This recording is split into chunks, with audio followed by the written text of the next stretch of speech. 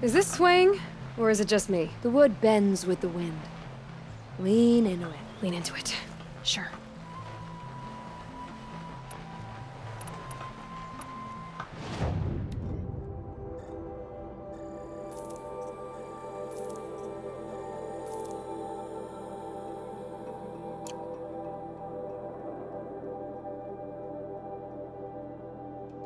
Would you look at that, Nora girl? You've bought me all I need. Do you always travel with your pockets full of paint stuffs? Honestly, Sakuli, I go around filling my pockets with most of everything. Stop.